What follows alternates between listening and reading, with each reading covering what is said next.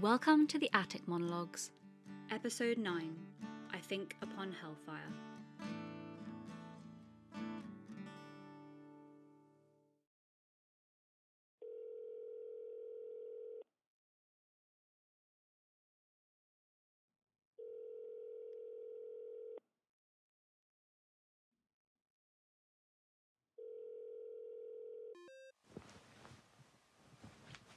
Nix? Yeah? Are you alive? Debatable. I'll call back later. No, I'm awake. What's up? What time is it anyway? It's 9 a.m. Ollie, why is it 9 a.m? I've been awake since 6. Of course you have. Some of us like to sleep. Some of us were up very late last night. I know. You called me last night. I did? Well, Bella called me to talk to you so she could go and have a shower and stop babysitting you. It was pretty funny. Please tell me Mum wasn't awake. No, she was asleep. Don't worry, you didn't do anything weird. Well, weird for you, anyway. I mean, you said a lot about Bella, but... What did I say? Nothing you haven't said before. I like her so much, Ollie. I'm so bad at feelings. I just wish I could tell her how I feel. I don't sound like that. You do sound like that. You sound exactly like that. Why did you have to wake me up this morning and choose violence? Haven't I suffered enough? You can suffer more. That sounds like a threat. Maybe it is. I don't like you. Yeah, you do. Normal people don't like their siblings. You're very famous for being normal. Listen. Hey, Nixie. How are you doing? Hey, Bells. Hey, Bella. Is that Ollie? Hi, Ollie. How are you doing? Good. I actually just got started on this volunteer project for an actual university physics department where we're categorising light curves from stars. That's basically just the measurement of a star's brightness over time. They take snapshots through telescopes and record it. It's so cool, especially looking at variable stars because they can have all kinds of shapes from their light curves, like the letter M or a zigzag, which means it was rotating and that's why the brightness changed. Ollie, bro, I love you, but I also need to go throw up. I'm going to hand over to Bella now, okay? Are they okay? Oh, yeah, you know, they're Nix. A walking disaster, but they make it work. Except when they don't. Yeah. How's school? How's your mum? Mum's in bed, I think. It's been a long week, and school is... Ooh, year 10, huh? Yeah. I just want to go to uni and do only one subject like you guys do. It looks so fun. You get to eat whenever you want and do whatever you want, and I'd never have to write an English essay again. I'll try not to be offended. You guys, I've just realised an absolute travesty has occurred. Oh? We didn't make any Jared 19 jokes about Seth last night. Any what? Any what? Any what, he says, as if I'm not referring to a seminal piece of internet cultural history. What are they teaching kids these days? Rocket science. Ah, that'll explain it. Totally useless. How are you feeling? False alarm! I am fine. Looks like even a feeble gust of wind could knock you over right now. Don't be mean to me. I'm hungover. You're really mixing up your story here, Nixie. I'd like to go to bed forever now. Lola's making scrambled eggs on toast. Never mind. I am awake and ready for breakfast. I thought you might be. You know me too well. You're just easy to bribe. So I'm going to hang up now. Yes, sorry. It was lovely to hear from you. I'm sorry for being a terrible sibling. I'll come over for dinner sometime next week. That would be nice. We've been eating cheese toasties most days this week. Right, I'm definitely coming over then. I can show off my stunning university cooking skills. I hope you like burnt vegetables. Hey, I'm not that bad. Ollie survived off my cooking for like 4 years, and he isn't dead yet. Yet. Wow, okay. I'm going to hang up on you now instead. Go ahead. I will. Bye, Nixie. Love you. Love you too. Are you sure this is what you want to be doing with your Halloween afternoon? You don't have a choice anymore. I've started recording. Lola. Nix. Seth hasn't seen you perform one of these. It's a tragedy. At this point, I am very intrigued. When you hype it up, it's always going to be worse than expected. No fake humbling, Nixie. You're too nice to me. So, what's this one? More robots and sleeplessness? Robots and sleeplessness? It made sense in context. I'm sure. I've got 2 with me, so you get a choice. Ooh. I think they both have enough spooky vibes for Halloween. So the first one is about fire. Another one? Yeah, it seems to be a theme. I think they might be from the same plot. Well, if you've already done one of those, what's the other? It's also about fire, but it's also about mirrors. Terrifying. It is. I'll believe it when I see it. Well then, the character's name is Agatha Cochran, a very unlucky young woman. Okay, I'm curious. You guys ready? Totally.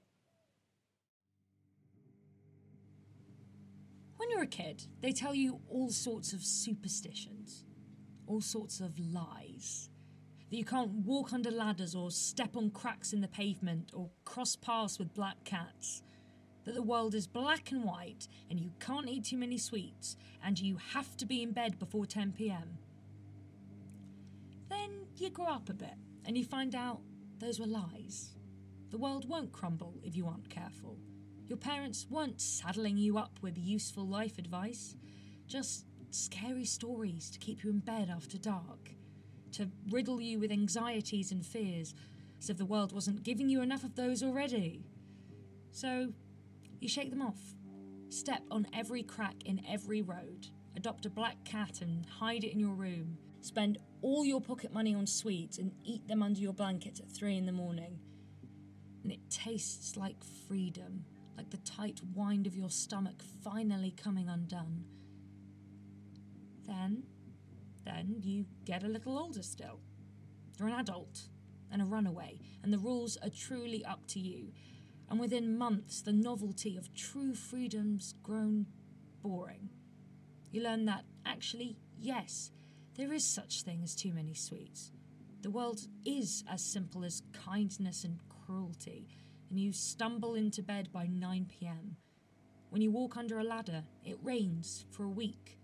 The day you step on a crack in the pavement, you drop your favourite mug and it splinters. Just there. Just so. When you try to feed that secret black cat you never really learn how to care for, you come away bleeding, and the scratches don't heal for weeks.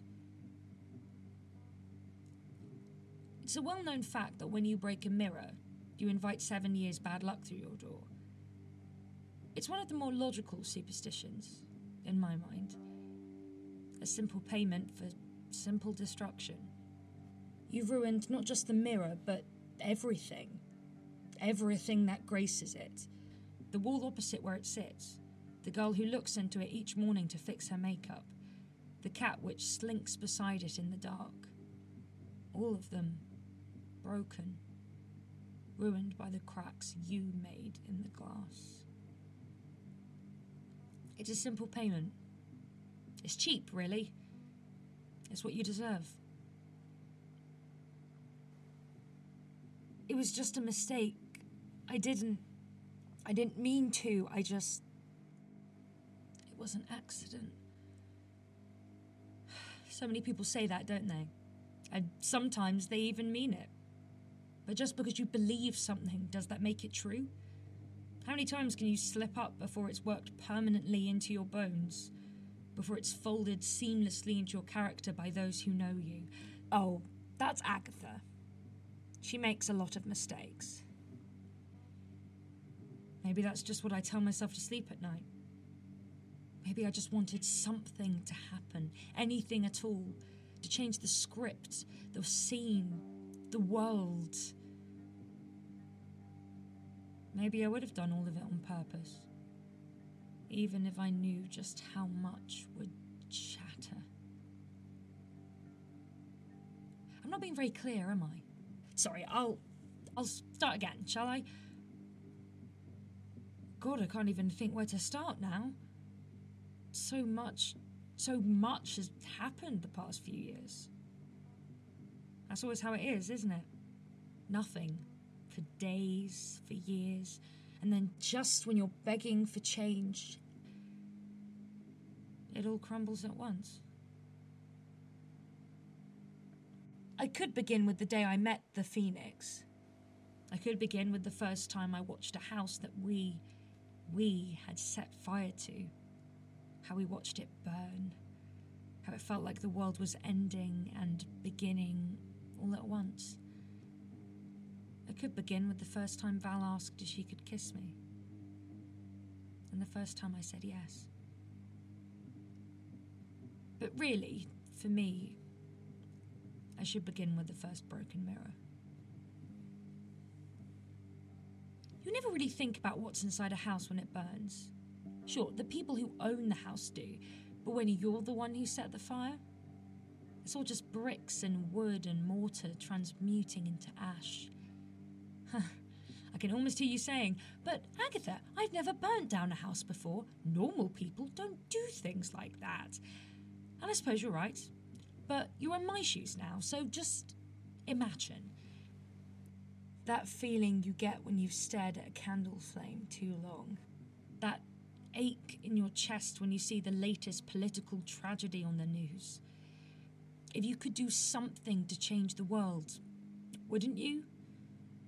When you've looked at your life and known with awful certainty that you won't make it to 20, every day after is a double-edged sword for you to throw yourself on. They say you never forget your first. I don't think they're usually talking about burning houses, though. I'd seen fires before. Candles and cigarettes and bonfires on Guy Fawkes night. But this was different. Alive. It ate through the world quicker than we expected. It took us months to get it right, to realise we needed to stick together, to come out every time without the stink of wood smoke clinging to our clothes. But that first time, I didn't leave the house fast enough. So when the fire flooded the hallways, I was running alongside it. There was a mirror atop the hallway table. Wide but short, propped up at the head height of an averagely tall person. I saw my reflection, soot-smudged, lit by the flickering light of the fire gathering around me. I should have kept running. My hair was already smouldering, the support beams overhead creaking. But I stopped, and I watched the girl in the mirror. She was me, but not exactly. There was a scar on her cheek. Her hair was cut short. The house around her was different, whitewashed wallpaper curling in the heat. I saw the moment the fire reached the glass.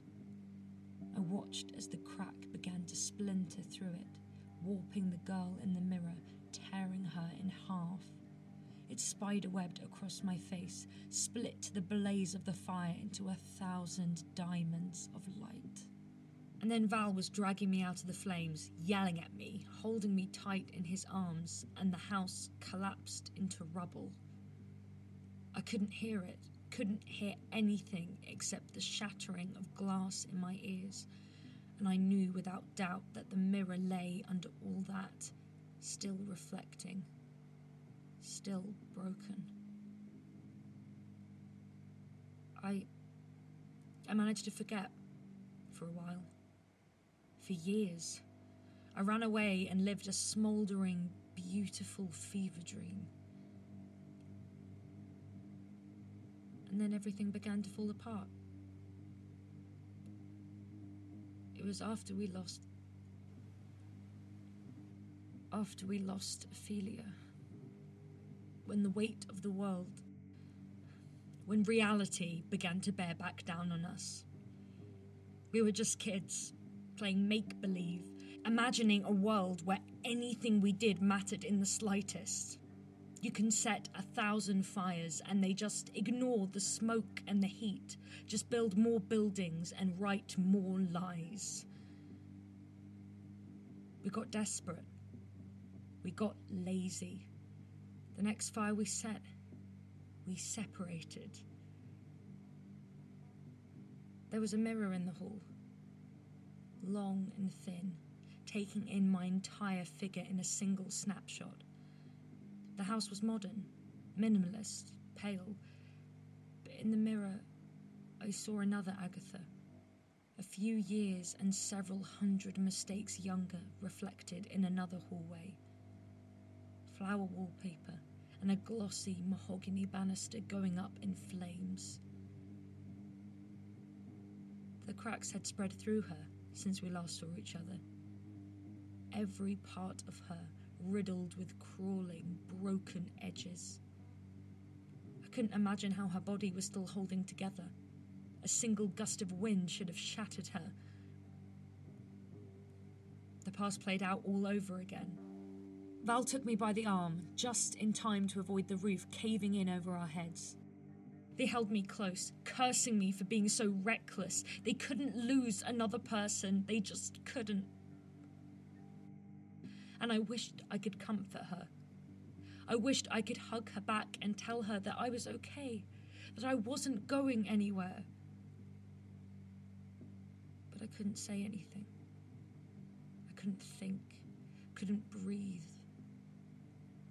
All I could hear was the mirror, fracturing in the blaze. It's been weeks, and now everywhere I look, there are cracks.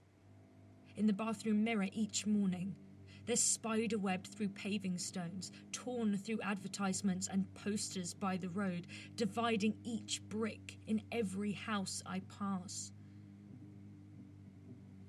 And there are cracks too. In me.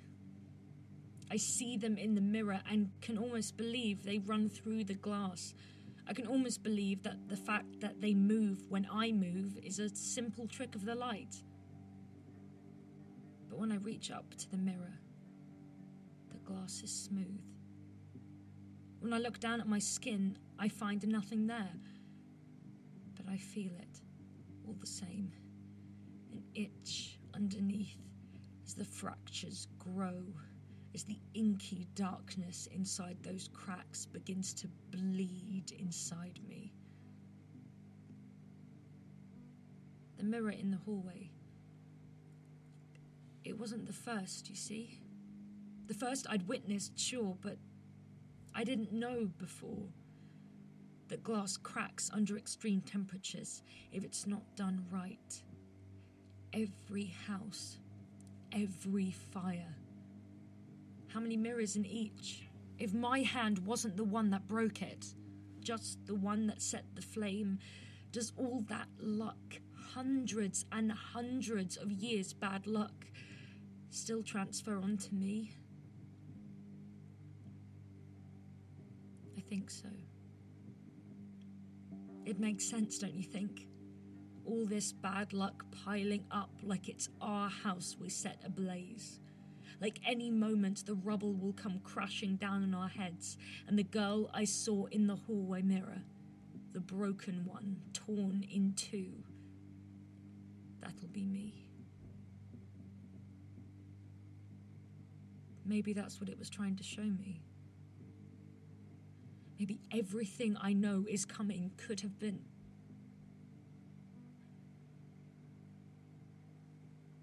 But there's no point in maybes, is there? We make our beds and we lie in them. And honestly, I'm not sure I would do anything different. I haven't told the others.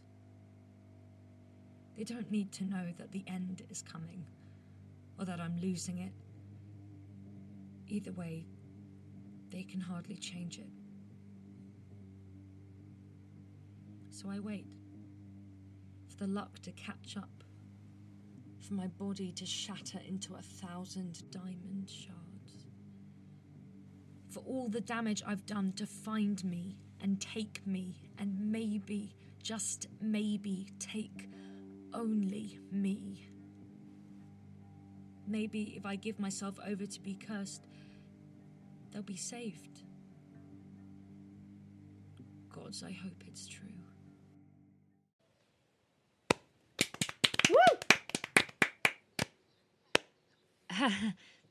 Thanks, guys. That was a good one.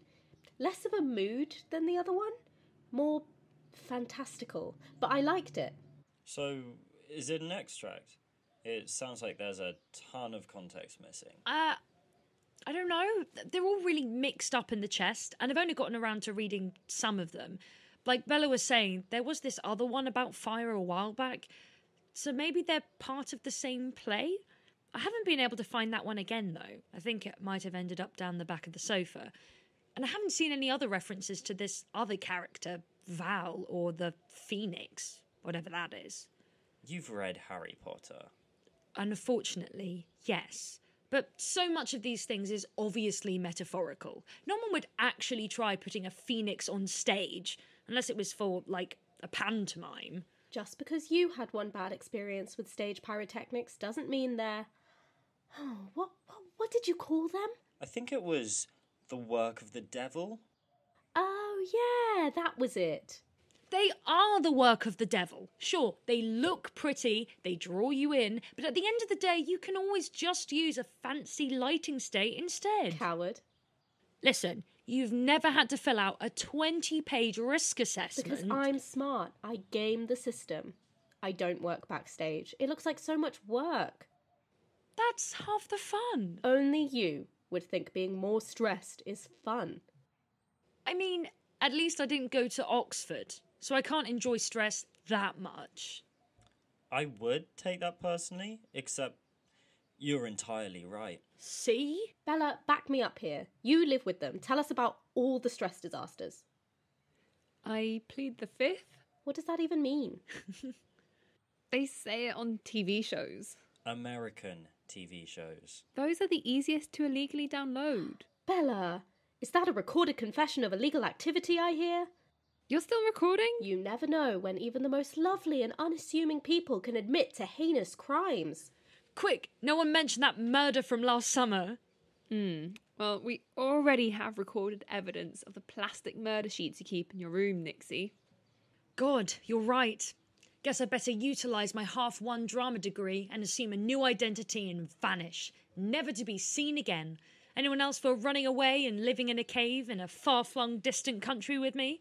With excellent Wi-Fi and running water, of course? Please, I'm begging you guys, give me some context. No, I don't think we will. But it's my birthday. That was yesterday.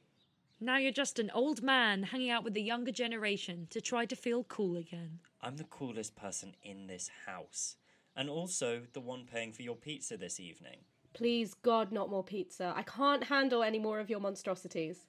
The pineapple, anchovies, hot sauce, chocolate sprinkles was a step too far.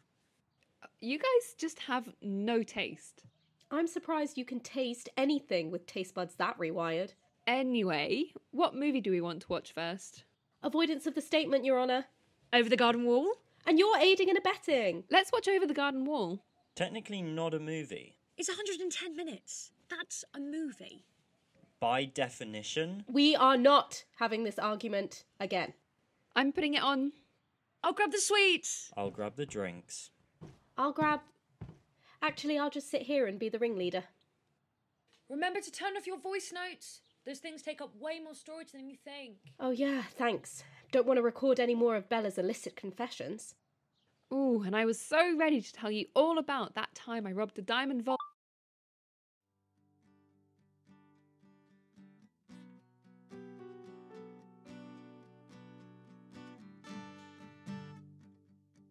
Thank you for listening to the Attic Monologues. Today's episode was written and produced by Morgan Greensmith. It was directed and script edited by Clohessy. The sound design was by LeClair, and the theme tune was composed by Wilkie Morrison. In this episode, you heard the voices of Alex Abrahams as Ollie Ryland, Atlas Morgan as Nyx Ryland, Annelore as Bella Crow, Roya Gharbi as Lola Brodeur. Ben Thellusson as Seth Entham. The logo was designed by Eilidh. The social media is run by Soren Briarwood. Find us on Twitter at Attic Monologues and on Tumblr, Instagram and Facebook at The Attic Monologues. If you enjoyed this episode, please consider sending us some love through our Ko-fi. You can find us at www.ko-fi.com/theatticmonologues, or maybe just leave a rating and review. Or you could even tell a friend you think might enjoy oblivious romantics, creeping fantasy elements and existential crises to listen. Any comments or questions, shoot us a message over our socials or email us at theatticmonologues@gmail.com. Again, from all of our team, thank you so much for listening.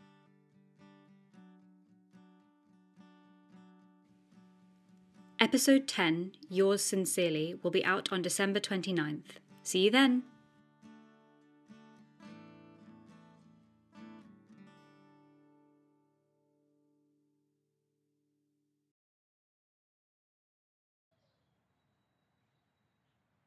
Which flavour popcorn? Sweet and salty? Best of both worlds? Correct answer.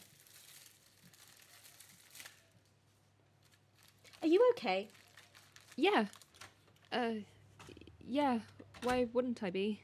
Nyx might have... Oh. Yeah. I'm handling it. You don't need to be the stable one, you know. Trust me, I'm not. You're pretending to be, and that's worse. Remember to look after yourself, please. You sound just like Nyx. Well, maybe this time they're right. Yeah. My house is always open, if you need. Or if you want. You guys are always forgetting the world outside exists.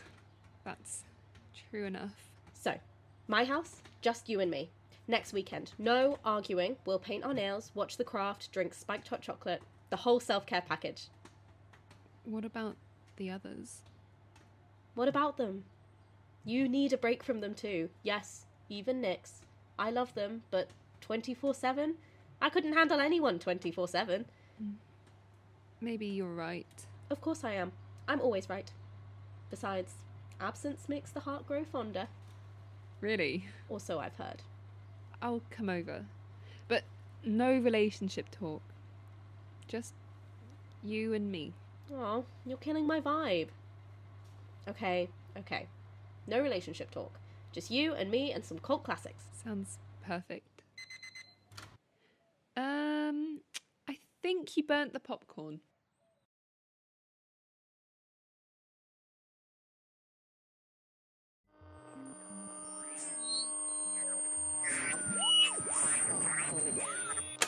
Dear Diary, today the mean man with the glasses gave me a lobotomy. Would you please take this seriously? This is a scientific recording device.